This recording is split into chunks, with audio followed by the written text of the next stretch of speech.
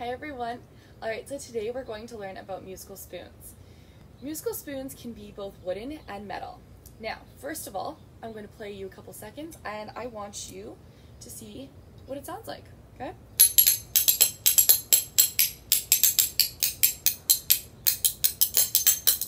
Okay. Do the spoons mimic the sound of clogging feet? Metis enjoy using all types of homemade instruments to enhance their music. They would use what they had access to, from spoons to clogging to vocal improvisation, right? It's all about what they had at home. Today you're going to make your own musical spoons. You can either use wooden spoons or metal spoons like me, right? The trick is to make sure that you hold them properly. I'm going to give you a little tutorial right after to show you how to actually properly hold spoons so you can play them. Because when you actually learn how to use them properly, they actually turn out pretty cool. Alright, so that's what you're going to get up to today. Now remember, okay, there's no wrong way of doing it. Alright, just have some fun. Okay, enjoy. Alright, so technique of using spoons as an instrument. So first thing you're going to do is you're going to have your one spoon flipped like this. Okay, you're going to put it between your bottom two fingers and you're going to want to make sure that it's resting in your hand so it's not moving anywhere. See how it's not moving? It's not going anywhere. It's very tight. Okay, secure. Now your second one is what's going to help you make the sound. Okay, this one can go between, so you have your bottom one between the first two fingers, you have it. The second one is going to go on top. Now this one has to be the opposite direction so that we have something to make a sound with. All right, now I'm using kitchen spoons. You're absolutely welcome to use kitchen spoons.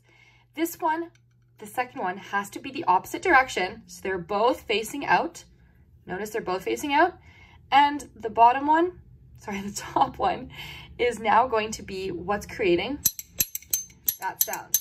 Notice how this top one is loose. So that's what's going up and down, okay? This top one is completely loose, okay? Okay, beautiful. So now what you're going to do is you're going to tap it, okay? Tap it on your hand to get used to the rhythm. Use it on your leg. That's what I'm going to show you next, okay? Now it's your turn. How are you going to make your pattern?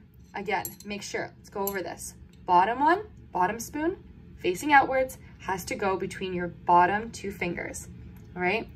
Top spoon is going to go between your last finger and your thumb, and that's what's creating the sound, okay? Okay, you're gonna get some really cool sounds, but practice with it. It takes a while because this bottom spoon should not move anywhere, right? It's not going anywhere.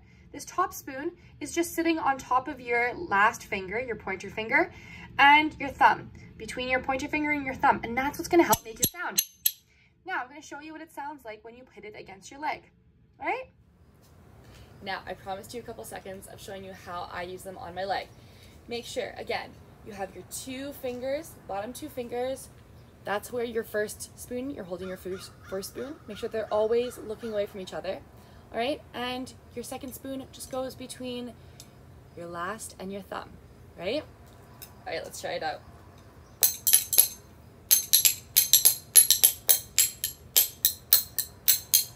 all about getting a rhythm, all right? There's no wrong way of doing it, okay? Play around.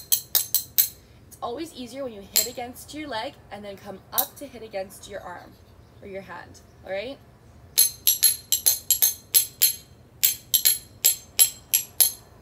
No wrong answer. Go have fun, all right? See everybody later.